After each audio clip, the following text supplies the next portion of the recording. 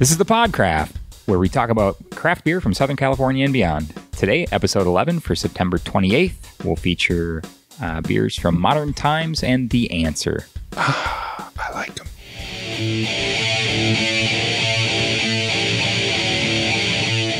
This is the Podcraft, where we talk about craft beer from Southern California and beyond. I'm your host, Chris. Here's your host, Charlie. How you doing? We got Steve, Tech Guy Steve. Yeah, I'm here. Steve! So today we're going to talk about a couple of beers, a couple of sour beers, Charlie. It's I'm excited about Sour this. Beer Day. Yeah. So we got a beer from Is Modern it Times. international or national? I'm going to say it's international. All right. Or I like it. I like it. We'll get some. We'll get a little research done on that. But it's Sour Beer Day. Yeah. So with that, Get one of our many helpers here to... Oh, that's open now. There you go. I love this opener. So real quick before we get started, to connect with the show and get all the show notes and links to everything that we mentioned on the show, just go to www.thepodcraft.com. The website contains links for the pod to help. Blank. No, the website contains links to your to the Podcraft of your choice, huh? Hey, the platform that you I'm going choose. to pour a beer, make you feel better. Go ahead. Yeah, I literally yeah, there it is. Links to help. Photos of the beers that we consumed, links to the breweries, and more details on the beers we mentioned. Okay, Just head to thepodcraft.com. I'm pouring this up right now. So what's this first beer, Charlie? This is Rowing Needles from Modern Times. Blackberry, raspberry, sour. It is a sour. A little Berliner, huh?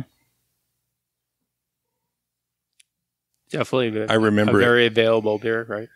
Not any longer. Oh. So that beer came out about 3 years ago from Modern Times, and they just released it, I think, only that one time. It was a hit, that's for sure, at least in my backyard. It was, yeah. That was probably my first Berliner that I was Excited about? Yeah, super excited about. Yeah. Well, because doggone it, man. It's good. I mean, It smells like syrup. Does it?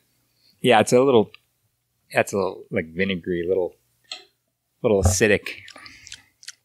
I think. Sort of cranberry more than Yeah, I don't whatever think so. berries was it. What did I say? Raspberry and what?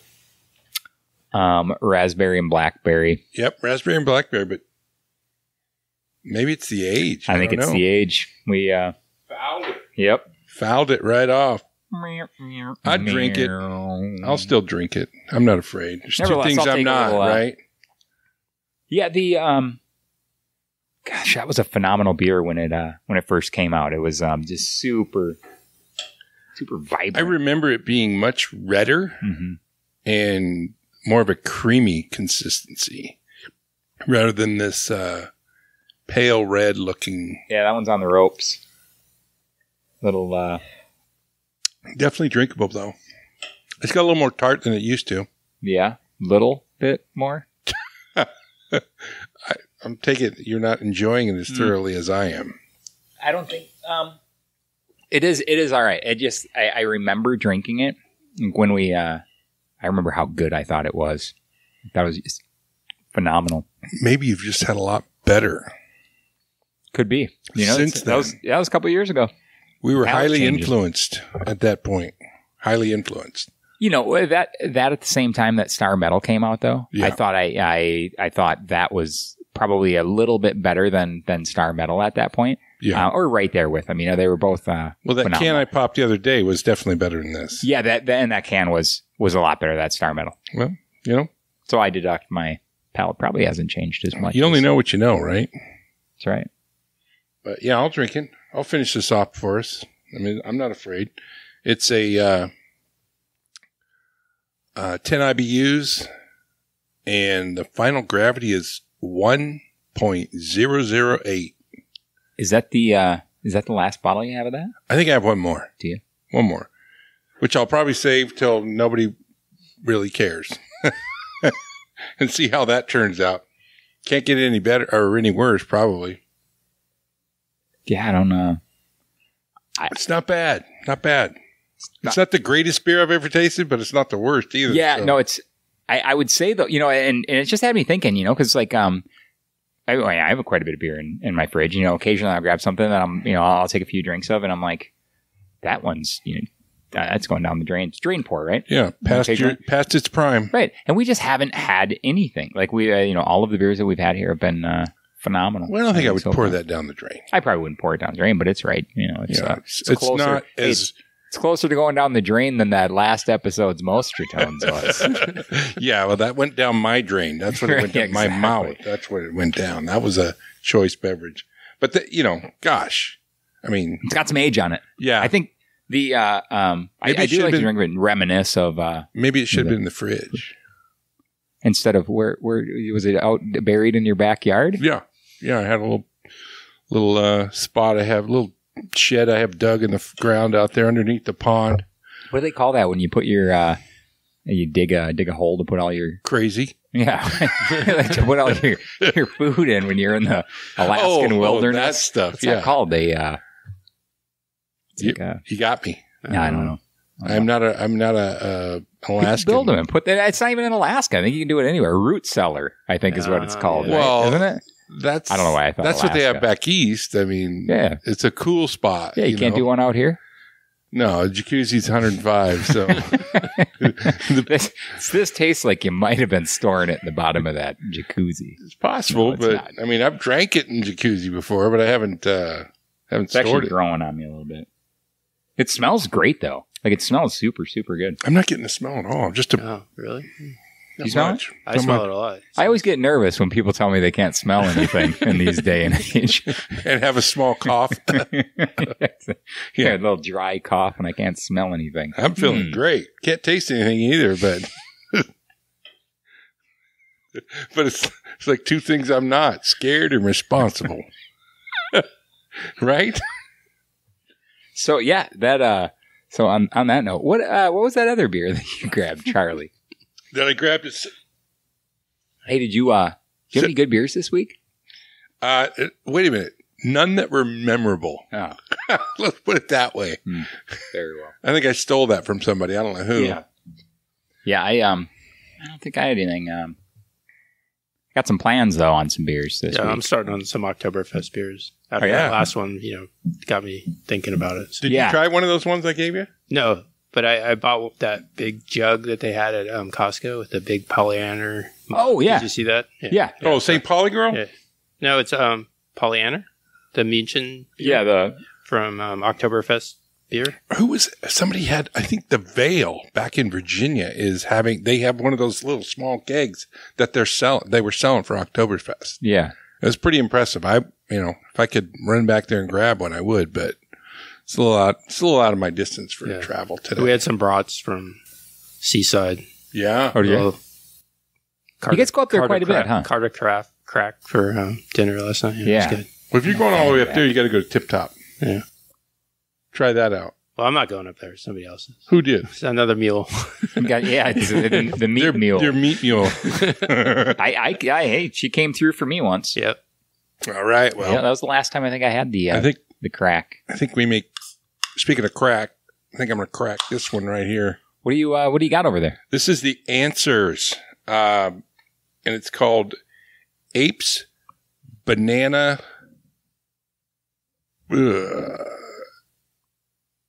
I can't read that word. Apes Banana Colada Swirlsicle. Yes, that's it. So that's a fruit beer, right? Obviously. It is. They're Wait, let me tilt this on its side and pour it. so one of their. You might want to go over the. See. I have no problems pouring. Did you turn that the quarter turn as you were instructed? I went 3/4 because I like to go above and beyond. So so this is the collabs with Apes Curious Confectionaries. Banana white chocolate pina colada is what. is Yeah, what from this- here it looks like a smoothie.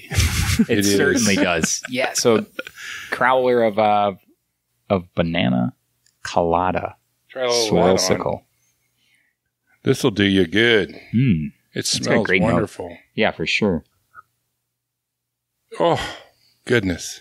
A lot of banana in there, huh? Banana. It's in the name. Man, that is great. Dreamy. Good night. That I would I would have drank 4 of those rowing needles just to get to this one. Man, I feel like when you walk through the desert. I've had this for a couple of weeks. What's Man. the date on that thing there? 7. Okay. So August 7th. So I've had it for a little while, but I mean, it's still great. Yeah. delish. Unless it's European dating. No, it's not European. July 8th. I got nothing European on me. That's it. Yeah. The answer, I'm always impressed. Every time I crack one of those, I'm kind of mind blown. Oh. I think, the whole smoothies, like I think. Did you? I just tried some. What do you think? It's great. Yeah, it's phenomenal. Did you guys crack that can again? No, I'm still waiting for the perfect time. It's the night your kids are all gone is the perfect time. And you don't have to go pick them up. That's the best part. Yeah. I popped mine. Game over. Yeah. Mm-hmm. It was a solo shot? No, I popped one of them with a buddy of mine, my manager, when he was in town. Cool. He probably hated it. Yeah. He was he's a fan. I mean, he's a fan. I think, I think these are better than the 450s. I think they are, to be honest with you. 450 they've got crazy stuff. Some people really like those, like the graham crackers and s'moresy stuff, the chunks in there. I'm not a big fan of that. Yeah. There was one that was an apple pie, and it just didn't hit right. I had that peach cobbler one a couple of years ago, which was like mind blowing. Well, I just like their regular fruited ones are pretty decent, like dragon fruit or whatever they got, I think I got 3 of them left, and 2 of them are some sort of pastry of some sort involved in their beer, which, I know there's people that like that. That's great. It's just not my thing. But these, I have never been disappointed with one of these growlers. Yeah. Never. I mean, they're just absolutely phenomenal. Yeah, no, they're great. They're 32-ounce growler, huh? Yeah, big one. So that's a tough growler to finish by yourself. I tried to do one of those on a Zoom conference, or no, we had a Zoom happy hour with some guys around the country, and I popped that as the first beer. That was a tough go. You got halfway through it, and 3 people showed up to help you. Yeah, drink it? Yeah, exactly. They're like, "Oh, that looks great." I'm like, "Oh, it's outstanding." At about 24 ounces, I was like, "Man, I got to get off here." Yeah, I was I'm going to bed before I say something I shouldn't. Had a brain freeze from drinking it too fast. Oh man. Just the fruit flavor in this thing is just outstanding. And it tastes like a pina colada. It looks like a pina colada. Does. Yeah, I was really expecting it to be super banana forward. And you can definitely taste the banana. Yeah, but I was I was a little nervous. The first one I had, I thought I was going to get that too. And in the first drink, I was like, there's a lot of banana in there, just like you said. Then after that, you could feel the rest of it coming through the pina colada part, where it's very sweet and very tasty. Yeah. I was a little nervous. How's banana going to come through? Banana's shaking over there. Not a big banana fan. Terrified almost. That's a phenomenal beer. Yeah. I'm going to drink it. I'm going to drink it and not talk about it. There you go. It looks really good in your Etsy glasses. Yeah, look at that. Does. Especially in this one, because it was more colorful. Yeah, that's a... You got the blue. I got the red. Or the It's like red. Tan. Red? It's red. So these are those the glasses that you got from... Etsy. Yeah. Just glass designs from Clovis, New Mexico. Love that name, Clovis. Just rolls right off your tongue. This beer is great. Yeah, it's not a beer though. No, it's totally not a beer. Okay. Steve's barely even sniffed his. Yeah, it's certainly not it's not a beer. Like when I was I was at a brewery a few weeks ago, and I was picking up that Forager beer, and this the girl that was sitting a couple seats away from me at the bar while I was waiting for these growlers to be filled. She's like, "Hey, do you have any beer that tastes like beer?" Right? Which the guy's like, "Oh, that's a novel thought." Like, yeah, you want a beer that tastes like beer? Did you say, yeah? Here's a bud. Yeah, so he gave her the old dad bod, or whatever it was. Probably my favorite beer name. Have you ever tried that Montucky Cold Snacks? Mm-mm. Have you ever heard of it? No. Because I've had them and they're fantastic, and they do their thing. They're just a regular beer, and it's legit. It's like you would get a lager or something from Bottle Logic. I guess it's a think it's a lager or something like that. Who makes it? Montucky Cold Snack. Montucky Cold Snack. So you're going to have to look that up, but I can't tell you exactly where it's from. My kids had it in Vegas, and then they were at the Zombie Beer Fest too. And I was like, I love you guys, man. You guys, I'll drink one of your beers, and then I'll drink 3 more beers, and I'll drink one of your beers, because it's like cleans the palate. You get your flavor back. Boom, you hit another beer. Yeah, so it's a lager. Yeah, thought it was. Oh, yeah, it says from Bozeman, Montana. Yeah, just Bozeman. Bozeman. What did I say? Bozeman? Yeah. It's close to Bozeman. Bozeman. Just outside of Bozeman, Bozeman. Yeah. Montucky Cold Snacks. And they got a great label, and I've never been there, but hey, I'm a fan. That's what I would drink with this, just to flavor up. Just to clear that palate. Mm. Yeah, that's a good beer. That's a really good beer. Good call on that one, Charlie. That's mine. Yeah, mine's on the back end as well.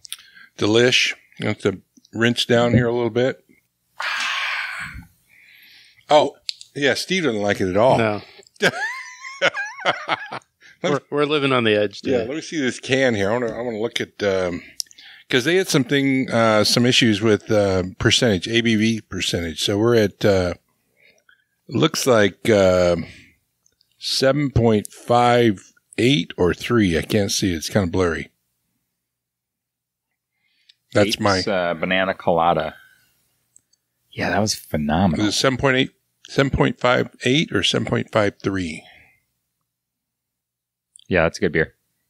Doesn't say, huh? I'm not seeing it here. 7.56. There you go. 683, whatever. They're all numbers, right?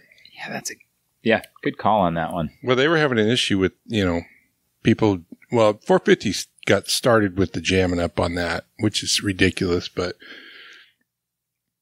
I think they were having a little issue too, so we'll see. Where there's just, I think we referenced that earlier, was, now they actually put their numbers out after they send their beers to the lab to have them verified, so they're certain that they do, but I mean, now that you got somebody started on, the interweb jumping your stuff because you put something out that you said it was something and it wasn't what it was. I mean, I don't have a problem with it. They corrected it. It's not a problem anymore. So somebody got a batch that was, under what they said it was. So they freaked out. Right. When, you'd say that they were 8%, you're drinking it. You're like, man, how is this anything more than 3%? Yeah. Well, and it is and it was 4%, right. At the reality point. But you know what? You got a problem with that, you got a problem. So did they make that, the brewer makes that call, and then at some point they'll do a test of something? I think they do. They send it to a lab, and they do the testing. So yeah, they were just calculating their own ABV, not taking into account the, or thinking, I guess they expected it to have an higher ABV than it actually did with the fruit, not fermenting. Oh, okay. So the, but yeah, there was a big, brouhaha. You're going to have to drink that right out of the bottle, I think. Straight. So we got our our final beer here, Charlie. It's our Moxa, our little after potty beer. So it's a Moxa Marvelous. This is a barrel aged stout with meadow foam, honey, vanilla beans, coconut, aged in bourbon barrels. This is a Moxa membership bottle that we acquired through a trade. Wow, this is my first Moxa stout. Is it? Yes. Yeah, you've had some of their cans. Yeah, I was generously given some by a personal friend of mine. You. Yeah. Oh. Yeah, they do it right. I'm a fan of their stouts. I've only had a couple of their a handful of their barrel aged beers. Waiting on that Horus, that pastry mode or pastry method. Just that name brings smells of nuts and vanilla to mind. Give me Give me your thoughts. So this is just a straight barrel? Yeah. Of an imperial stout. So there's no, there's coconut, honey, okay. And did it say almonds, I think? When you smell it, it's really barrel forward. It smells really, I think you smell a lot of barrel. I do. So I smell I don't smell really anything. There's no like sense of like the vanilla or coconut in there. Not feeling it. I'm waiting to get your word off. But when you taste. take a drink of it, I think it's a really great, it's a great barrel flavor. It's not overpowering. Okay, I think you get a nutty back end. I'm diving in. Wow. What do you think of that one? That's pretty doggone good. Yeah, so you got meadow foam, honey, vanilla It's a beans. lot more mellow than the smell. Yeah, it smells really boozy. Yeah. And it certainly isn't boozy. 17%. Is it? Yes. Yeah, that one, that's a 17% stout there. That's no walk in the park, I'll tell you that. Yeah, no. That's a nap in the park. Yeah, after that one, for sure.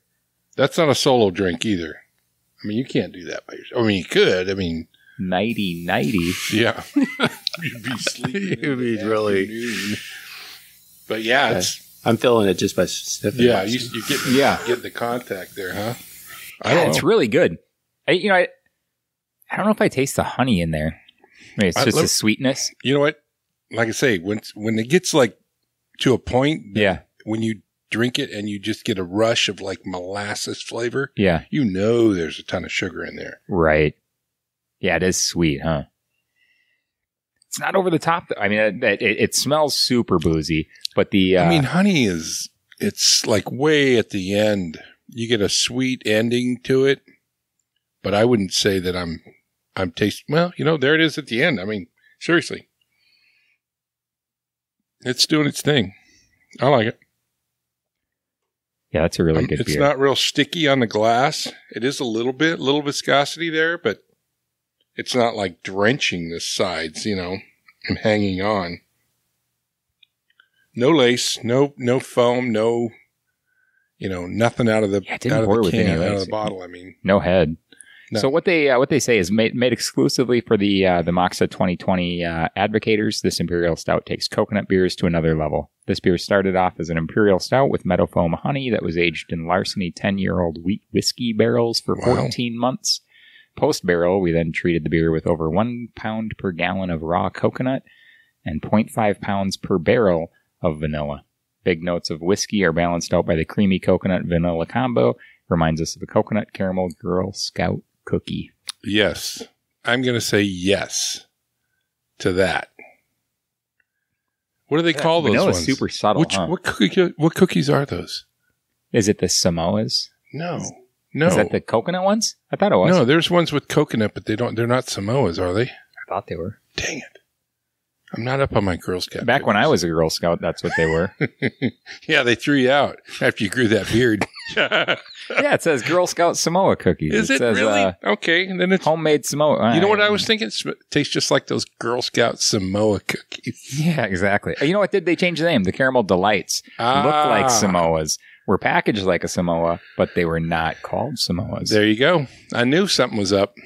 That's a little brownie. Dang Girl Scouts. Troublemakers, every one of them. I think that's the... Yeah, I don't know what the deal there is, but yeah. That's a good... If they were selling this on the corner, I'd be getting boxes of it. That's a good beer. It's a really good beer. It's delicious. Yeah, so the membership only bottle on that. So the limited release. So you knew somebody. You knew somebody, right? I got a couple friends that are Moxa members up there. That's nice. So you guys trade back and forth? Yeah, I send them Horus normally, and then some Modern Times stuff. Nice. But yeah, mainly they're big fans of Horus. I wanted to make it on my last trip. I was going to cut across to northern or middle California there and jump into Moxa and see if I could grab some beers. But that didn't work out. So yeah, I'd really like to check it out. Because I've had a couple of friends. Well, Steve, you've been there. Yeah, I have. And I've had shocker. Yep. Wow. Yeah, Steve grew up right down the road. I grew up right down the street. I didn't know that. Yeah. In Rockland? No, well, I was in Roseville. Okay, it's right. Yeah, right down the road. Right across. Yes. Wow. Yeah, they. I've heard kind of some mixed reviews. My buddy in Sacramento, the first time he went, wasn't super impressed with the taproom staff. But he, you know, since then, I think he's gotten to know him and has had some better experiences. But so I'd like to check it out. I'd like to do it. Let's do a road trip. See if we can butt our nose in there and say, hey, you mind if we do a podcast here? They're got a friend who knows one of the guys there. Perfect. So we're in. Yeah, well, we'll see about that. Yeah. So that's a great beer to end it. Delicious. Once again, please head on over to thepodcraft.com for all links from and pictures of the beers that we talked about today. To help you subscribe to our podcast on the platform of your choosing. Anything else, Charlie? It's getting better. And warming up a little bit. Yeah, I think the temperature is what does it for me. It's got to get to a certain level, and I'm not a cold stout drinker. Yeah. So I think I'm like a 55 degree at the most. But yeah, it's a lot more flavors are rolling out of there now that it's warming up. I can smell more and I can taste more. So, or maybe it's just me. I'm slow. Yeah, no, it certainly, as they warm up, you get more of the flavors, and I'm a fan of that. All right.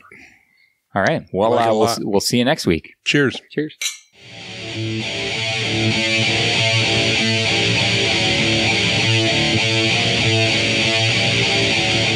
The Podcraft podcast is licensed under Creative Commons Attribution, Share Alike 4.0 International. All rights reserved 2020. The podcast is produced by aztecmedia.net.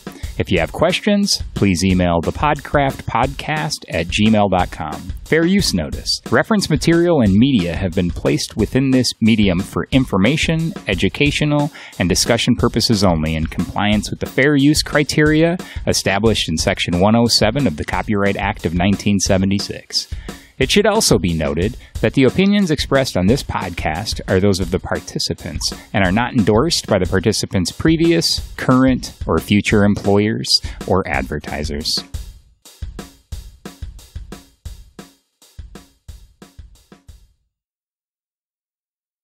You're still here? It's over. Go home. Go.